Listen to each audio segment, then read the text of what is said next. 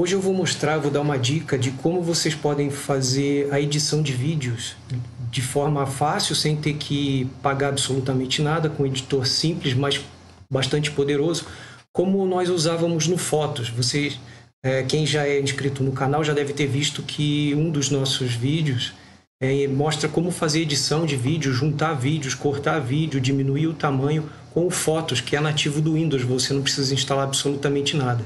Então, como esse vídeo ele tem bastante visualização, hoje ele está com mais ou menos 76 mil visualizações, muitas pessoas que estão comprando computadores novos ou estão migrando para o Windows 11 não estão encontrando mais o Fotos porque a Microsoft descontinuou. Então, ela está utilizando agora como nativo o Microsoft Clipchamp, que é esse aqui, ó, que está escrito aqui em cima. Ele também é gratuito, como eu disse, ele vem nativo agora com o Windows 11, mas ele tem funcionalidades muito interessantes, até bem melhores do que o do Fotos. Então, nós vamos poder fazer as mesmas coisas que fazíamos com o Fotos e ainda algumas mais, como, por exemplo, criar um vídeo com inteligência artificial.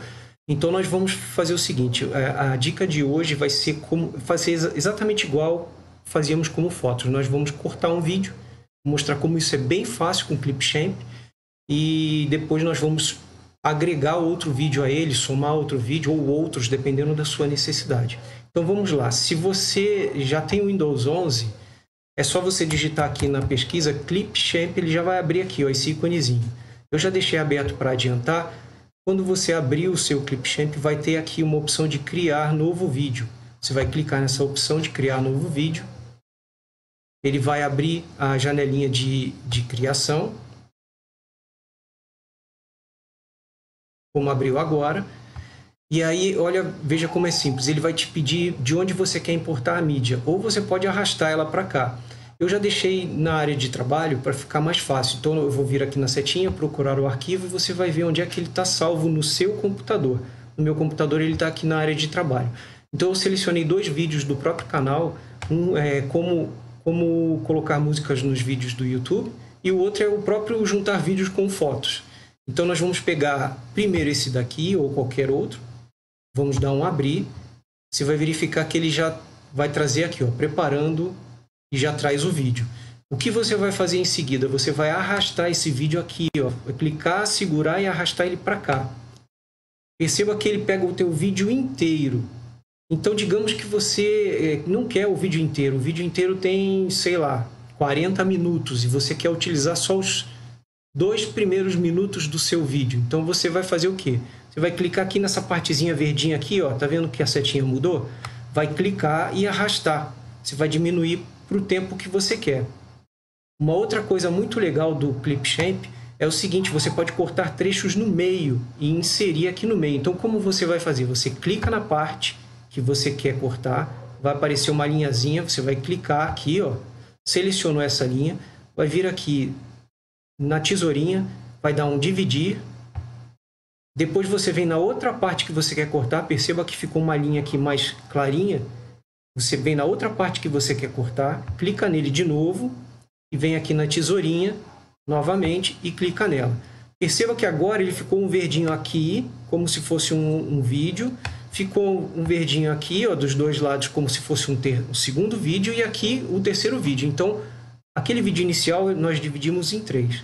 Eu não quero essa parte do meio, então o que eu vou fazer? Eu seleciono ela e deleto.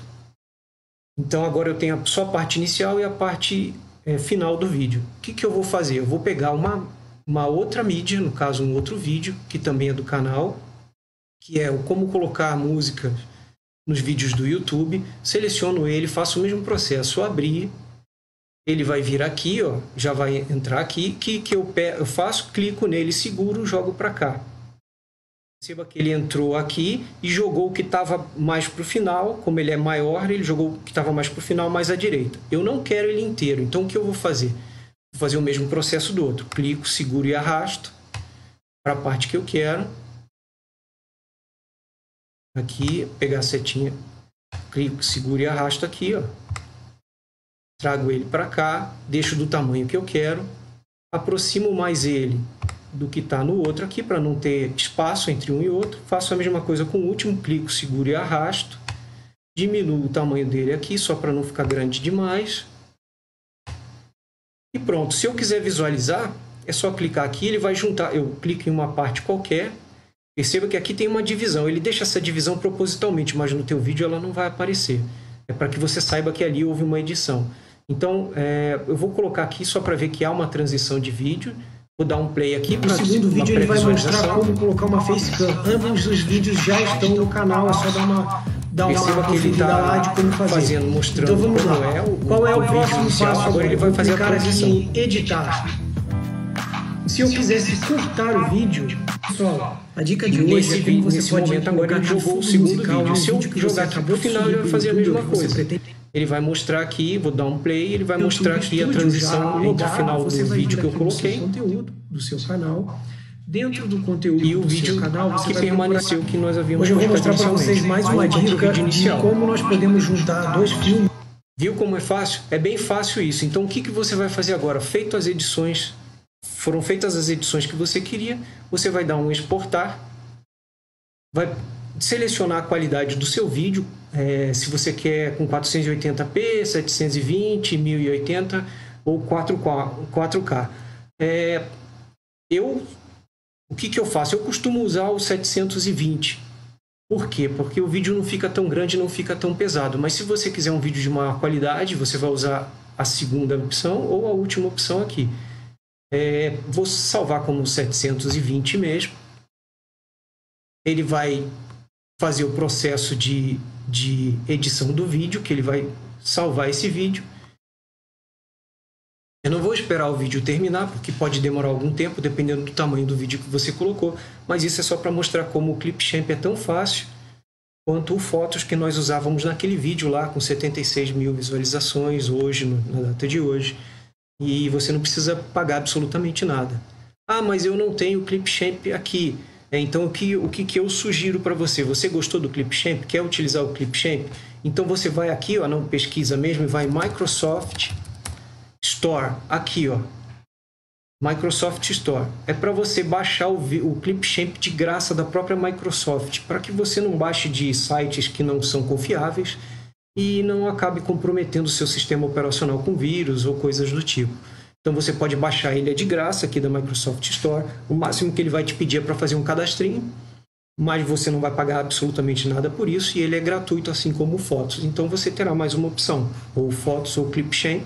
Você pode usar das duas formas. Os dois vão funcionar perfeitamente bem. Você vai ter um editor de vídeos e afins, fotos, o que quer que seja, sem ter que pagar absolutamente nada.